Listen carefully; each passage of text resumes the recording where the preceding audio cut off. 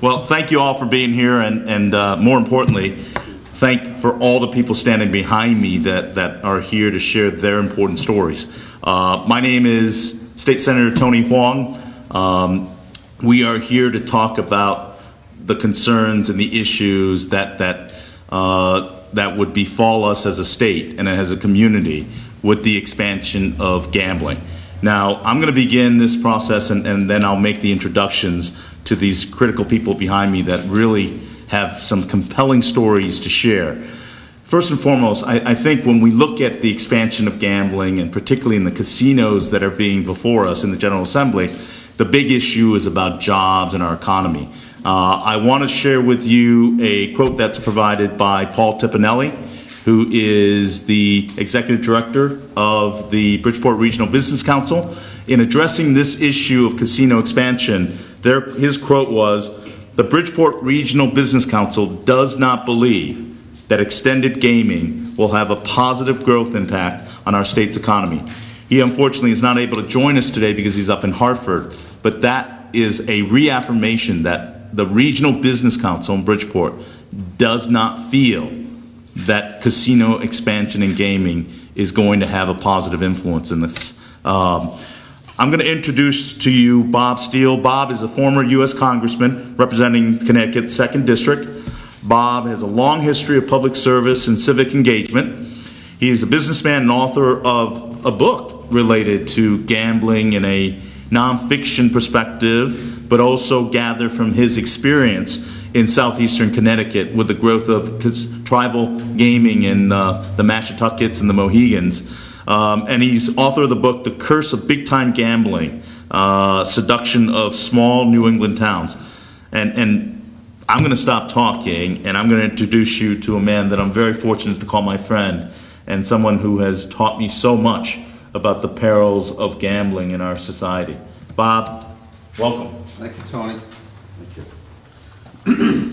Thank you very much, Tony. And I want to say, first of all, that Tony Hwang is an enormously courageous state senator working for everybody in Connecticut, in Hartford. He understands this issue extremely deeply. He's doing his best to try to educate his colleagues, but it's a tough, tough task. If you don't think so, I'd like to quote from one of the Tuesday morning newspapers here in Connecticut, where one of his colleagues in the Senate actually said the following.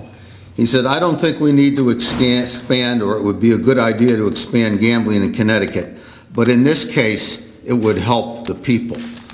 Well, how it would help the people is very difficult to understand. It certainly wouldn't help the people economically, because we know that whatever jobs and whatever revenue was produced would all come almost 100% from the losses, the gambling losses of Connecticut people. And secondly, so the economic impact would be zero. All the profits, all the jobs would be funded by the gambling losses of other people. And then you have to add on what happens because of the negative social and public health impacts.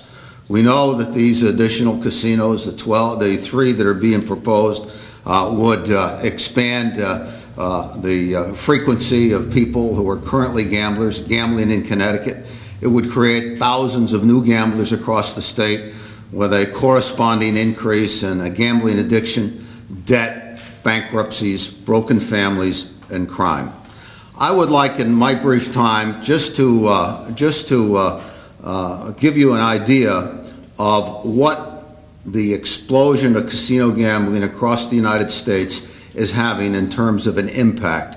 This is from a new study from the Institute for American Values in New York, and it makes the following points. 1, the new regional and local casinos, such as the ones they're talking about bringing to places like Bridgeport, are different from traditional Vegas-style resort casinos that catered predominantly to well-heeled players who came from long distances away and preferred table games.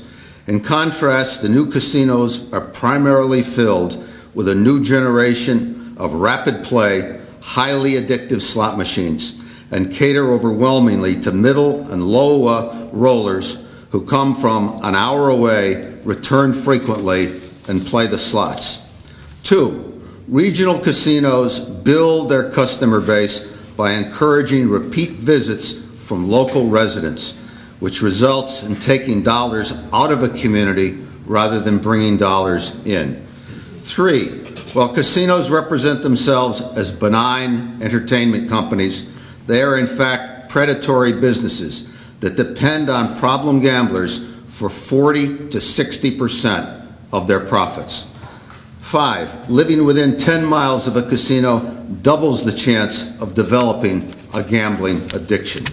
6, casinos constitute a regressive tax that hits low-wage earners, minorities, and the elderly the hardest, thereby contributing to economic inequality in America.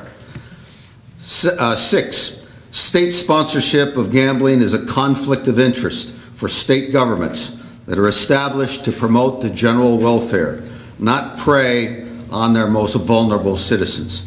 Finally, according to this new landmark study, casinos drain wealth from communities, weaken nearby businesses, hurt property values, and reduce civic participation, family stability, and other forms of social capital that are at the heart of a successful community. Thanks very much.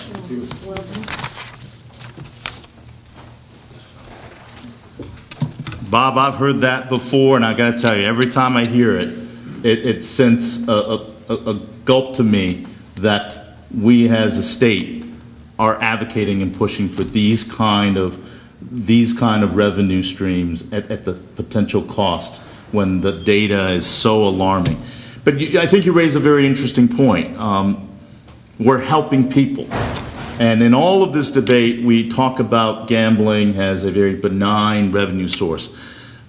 I hope that the rest of the people you'll hear from now will bring to bear that these are people's lives that we're impacting. And so now allow me to introduce you Joni Massat. Joni is a Plainville resident and is an advocate with Advocacies Unlimited. But more importantly, she is an individual that puts a face to gambling and its addiction and the potential impact it has on people's lives. These are stories, and there are so many countless Jonies that we have ignored. And I hope that this is an opportunity for us today to put a face to gambling addiction, to know that it is your neighbor down the street. It could be your grandma. And those are people that matter in our lives. So without any ado, let me introduce you, Joni, and I think you'll really appreciate in listening to her story and knowing that this is part of life that we have turned our heads to. I first want to thank Senator Tony Hwang.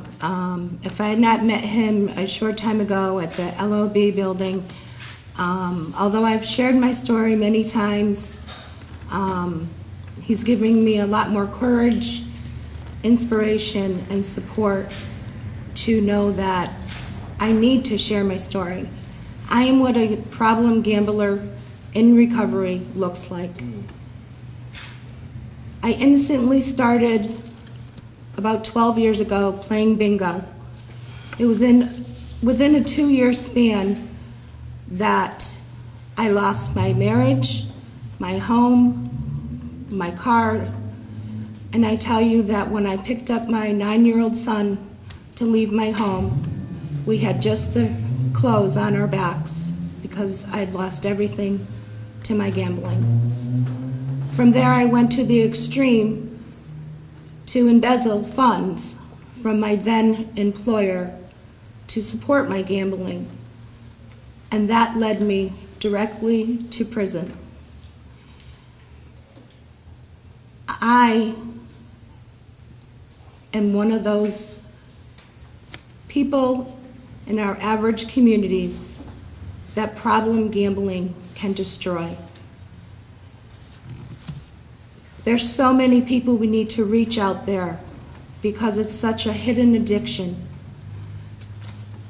And it's just adding many more of our citizens into this addiction. And I am proud to say, as I said, I am in 12 years of recovery. My recovery is strong today, although it's still a battle every day, because everywhere you look, there's gambling. I am blessed and fortunate to be working with Advocacy Unlimited, who we oppose gambling expansion in our state, and I advocate for the people out there with problem gambling addictions.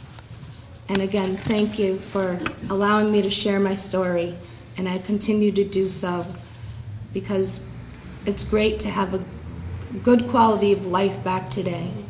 Thank you.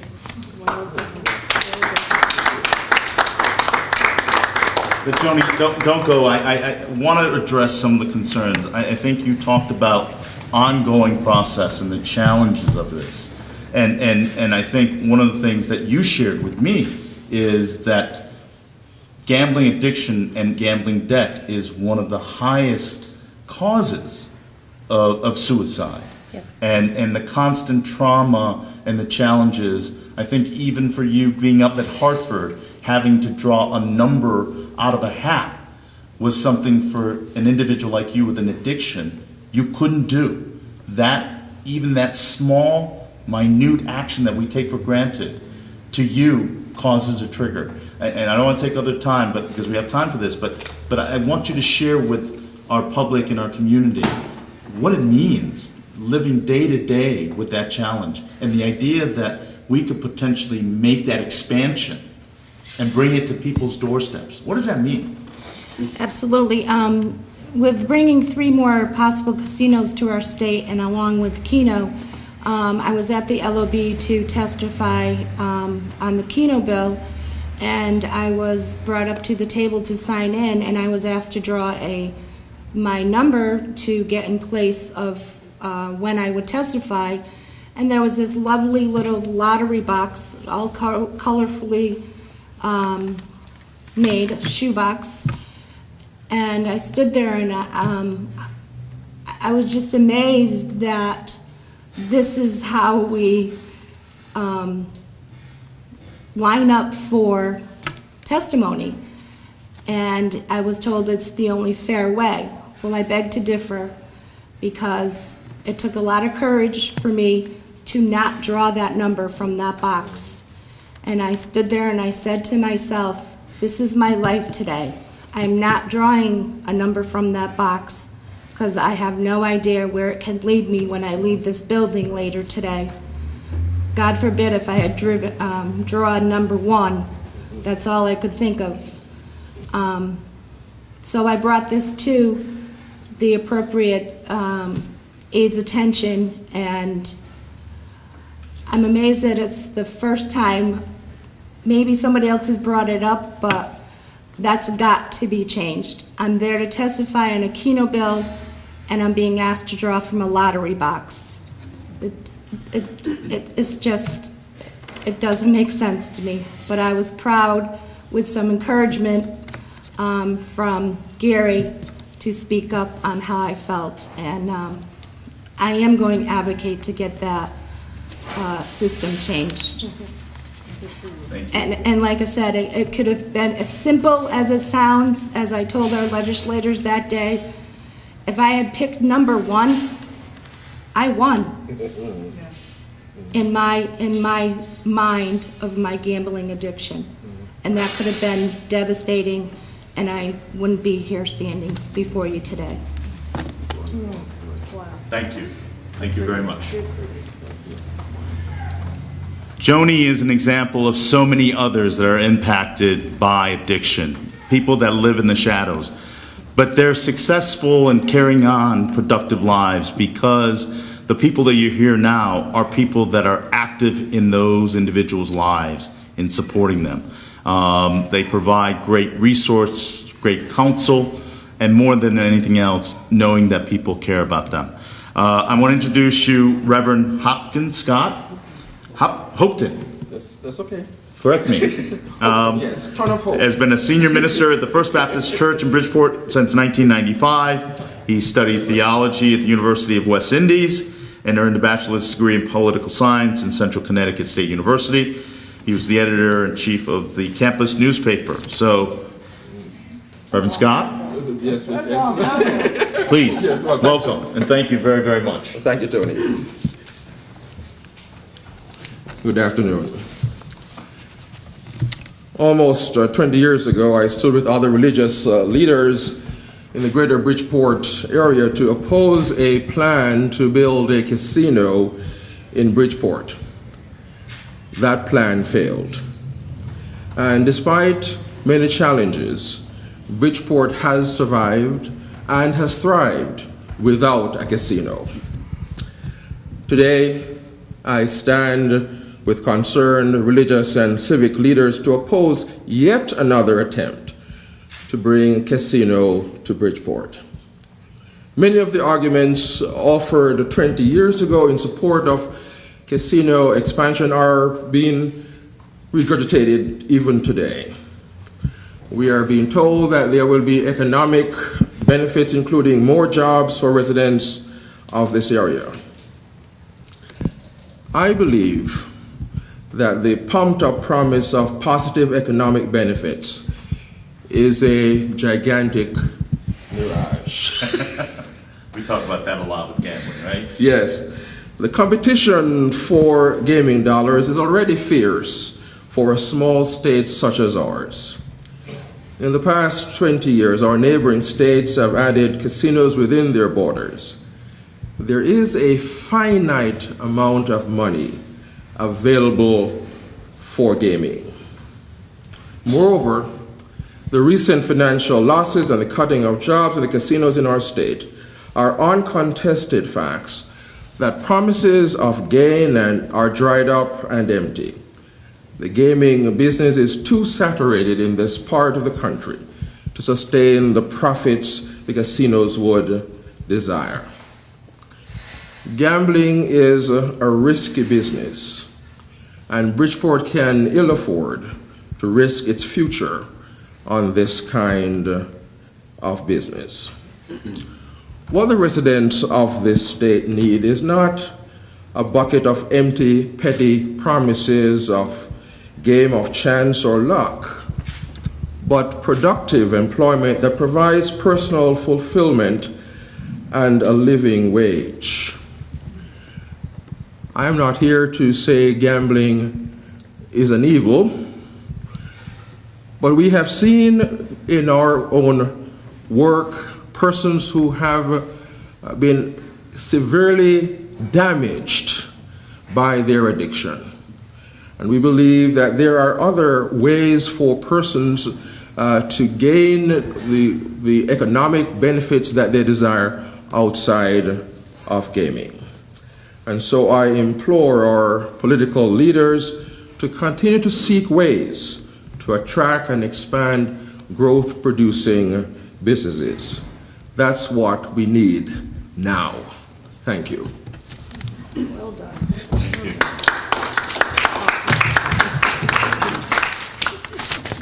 I think what you will find with each increasing presenter, that it's a good thing I'm only the moderator and staying out of this conversation, because they're so eloquent. We follow that with Reverend Sarah Smith. She's the senior minister of this city and the church in which we are being hosted at. You can drive across it in a 2-hour state. Has led the way in human rights, in forward thinking, and problem solving. We are the Constitution state because nobody else could figure out how to write one. Friends, casinos will not help the people of this state. They're not going to move us forward, and they're not the solution to our problems. And I can't stand idly by while the people of my congregation and the neighbors right across the street that we feed each week are offered another roll of the dice as a promise of false hope. What happens in Vegas should stay in Vegas. This is Connecticut. We can do better. And I'm willing to bet on our ingenuity, our hard work, and our community mindfulness to get us there. This is Connecticut. And I'm willing to bet that you and me working together can create the kind of community that we would be proud to call home. This is our home. This is Connecticut. And casinos are not our answer to a better life, a healthier citizenry, or a revived economy. And you can bet on that.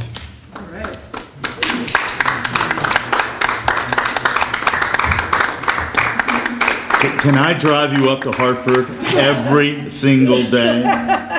As long as you know I'm a Democrat. That's all right. You know what? I got to tell you, whatever it is you're selling, I'm buying.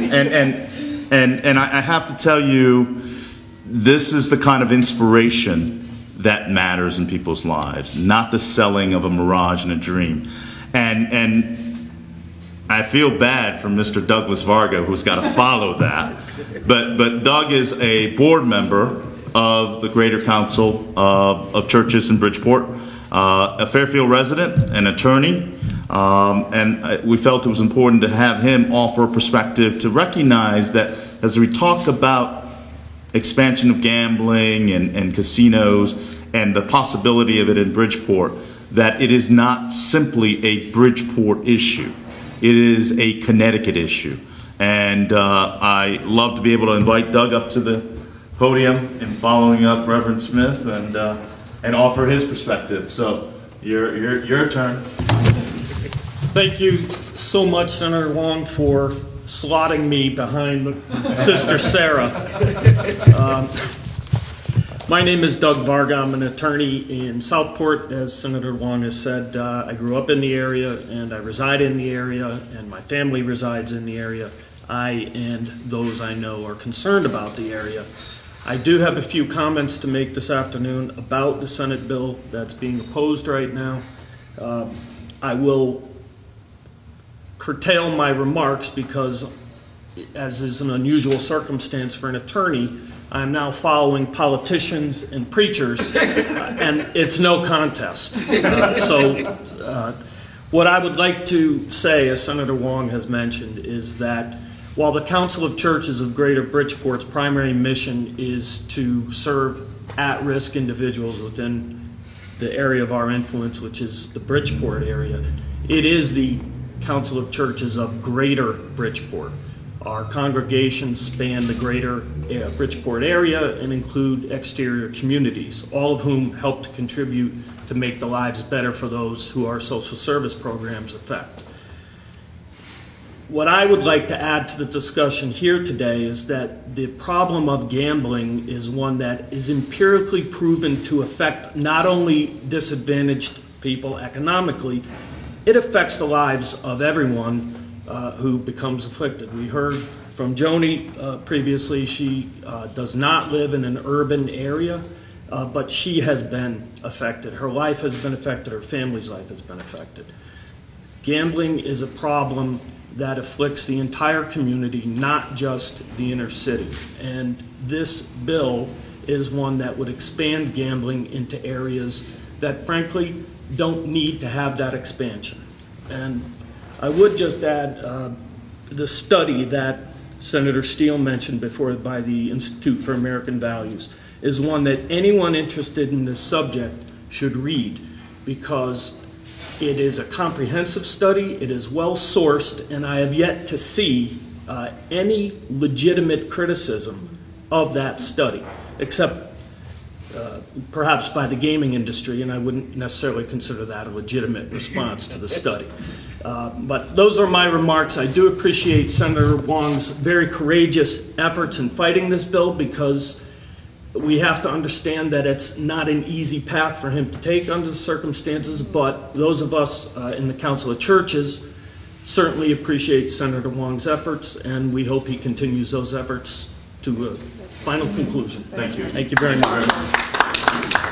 Well, thank you, and that was very helpful and a very different perspective, so thank you very much. And it's a fight that we all should take on, because every life matters.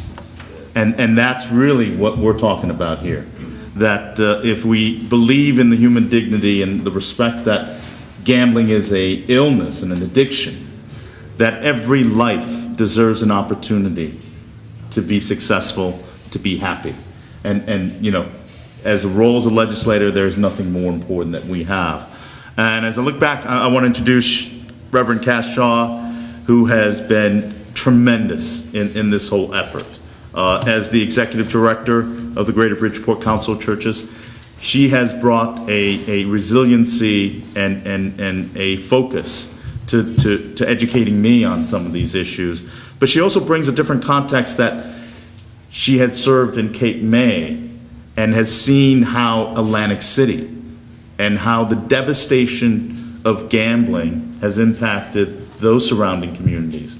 But most important of all, I would be remiss if I didn't say I want to thank her and the Greater Bridgeport Council of Churches for your leadership in caring about the people that you serve and represent. So please. Thank you, Tony. Absolutely.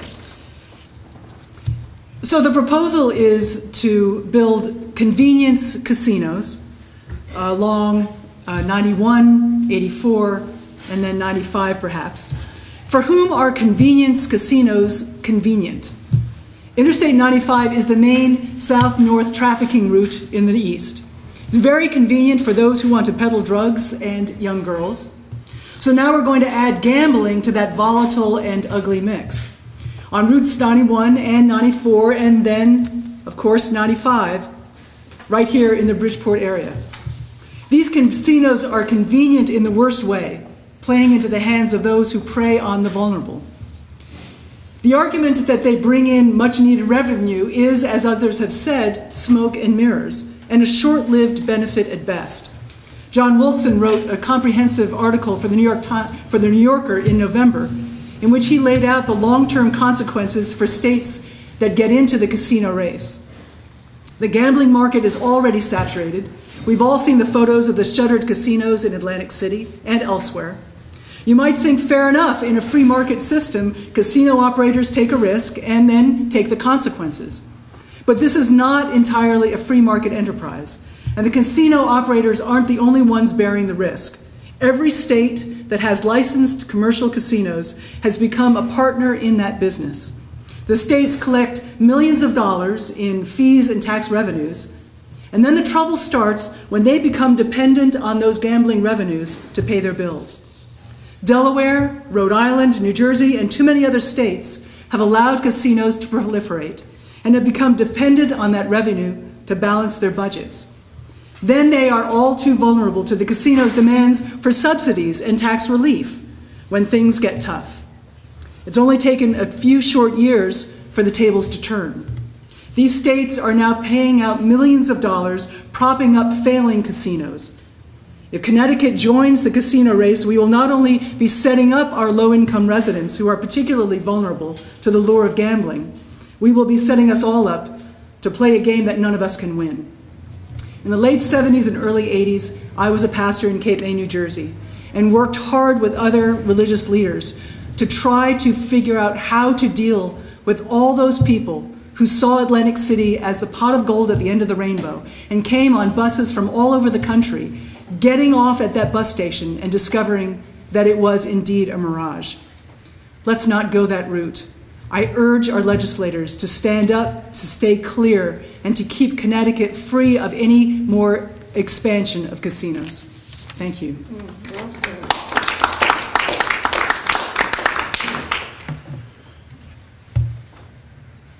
We cannot say enough about all of the people behind me who give of their time and their efforts to serving our community.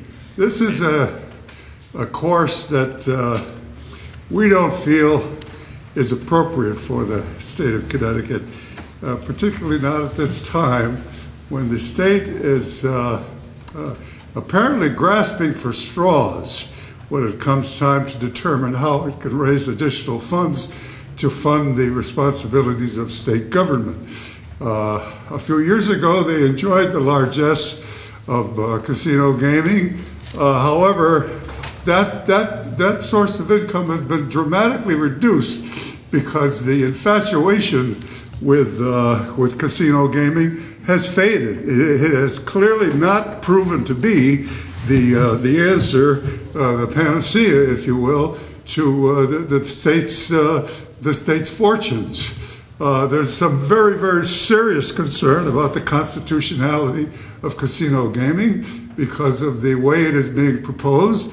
It is giving license to the two existing casinos to expand their activities, and there's some serious concern about whether or not Connecticut is making itself vulnerable to some very serious legal action as a result of taking this particular tack in the way it's going. So I don't know how anyone has expressed views about this earlier, but at this point in time, we see absolutely no justification for the reliance of the state of Connecticut on casino gaming to extricate itself from its misfortunes in the management of its funding, particularly in recent years. I'm a former state representative. I served in the General Assembly some years ago when the state of Connecticut, I think, was a little bit more prudent and sane about how it approached its need to fund for the responsibility of serving its citizens, and we never seriously even entertained a concept of using casino gaming as the answer to our problems. And I think that there's still the legitimacy of that mentality of pursuit in state government. We've got some very, very fine legislators, many of whom disapprove of this action that's being considered, and that's very realistic because the state can be much more sensible, much more prudent about how it approaches its concern about how it should fund itself. And quite frankly, casino gaming is not the way to go. Thank you.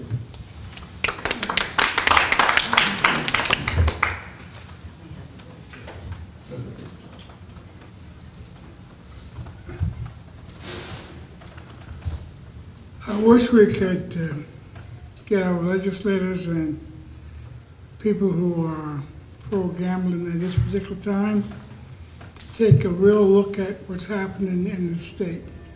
If we would just spend that amount of energy with the poverty-stricken people in the state of Connecticut, and it's going downhill as I stand here. And there's very little effort to deal with it. This is a moral issue, and we take that, stay on the sidelines, and don't do what we should be doing for people who don't have food to eat, places to stay, they don't have jobs, and we keep asking ourselves about how crime is increasing in Connecticut, in Bridgeport, in all of the towns, Stratford, Stanford. Well, that's going to continue to happen until we can come up with some real ideas that first respect the people who need this assistance and be there to assist them and learn to work together and to know that in this instance, the gaming here in the state of Connecticut will not address any of the real issues that we as people from this great state can and should be doing. A few years ago, the legislators in the General Assembly said they would alleviate poverty among youth in the state of Connecticut by 2015. I don't have my watch. It hasn't happened. It's gotten worse. In this great state of ours, the achievement gap between students here in the state of Connecticut, especially minority students, is the highest in the country. Yet we stand on the sidelines and watch those kinds of things happen. And I'd just like to suggest to our friends, to all of us, that we can do better. This is a moral issue, and we need to be on the right side of it. I don't speak on how great we are or to tell people what the positive things are until we take care of these situations. Thank you.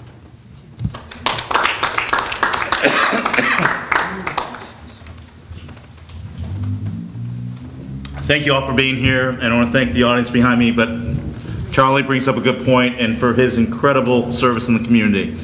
We've not talked about the youth that may be impacted by gambling. That may be another issue, but we have a role and a responsibility to be better role models. And Charlie is one that has demonstrated that, and I hope that we as legislative leaders moving forward will do what is best in the best interest of the people of our state. So thank you for all being here. Thank you.